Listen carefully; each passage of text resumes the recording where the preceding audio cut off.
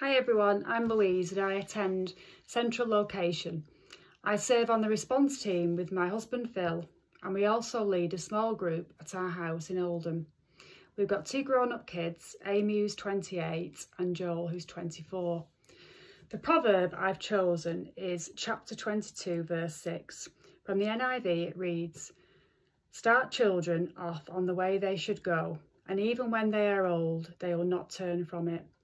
I like the Message version too, which says, "Point your kids in the right direction. When they're old, they won't be lost." I've been a Christian now for 40 years.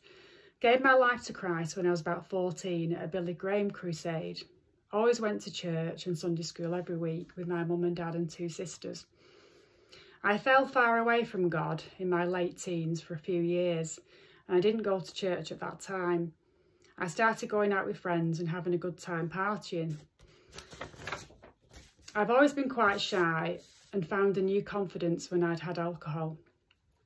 This went on for a while, but deep down I wasn't really happy and I knew it was wrong living like that. I met Phil in a nightclub when I was 20. Eventually I introduced him to my mum and dad, and they fell in love with him immediately and accepted him, even though he was from a different background and his lifestyle wasn't the best. He stayed at our house a lot, and Mum would ask us every week if we'd like to go to church, and Phil couldn't say no, so we would go occasionally to the Methodist church where I'd been going since I was 11. We were still going out drinking and partying every weekend at this time, but gradually God was nudging and pursuing us both.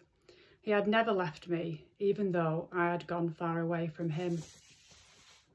We got married in 1994 at the church, and the year after we were invited on an Alpha course where I recommitted my life to Jesus again, and Phil gave his life to Christ. Although our walk with God has been very slow and gradual, I'm so thankful to my mum and dad for their faithful prayers for me and for taking me to church every week. I'm also grateful to the wise Christian friends from our old church who helped me on my journey. I've always been in small groups too, which has been so important to me, where I was encouraged and I was able to grow in my faith and be myself.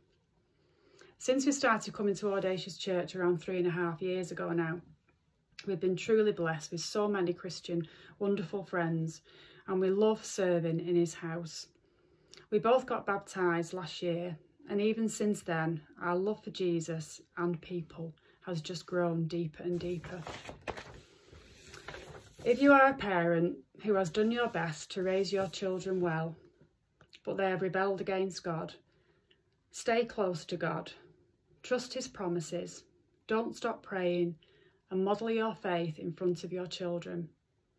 The end of the story has not yet been revealed. Amen. God bless.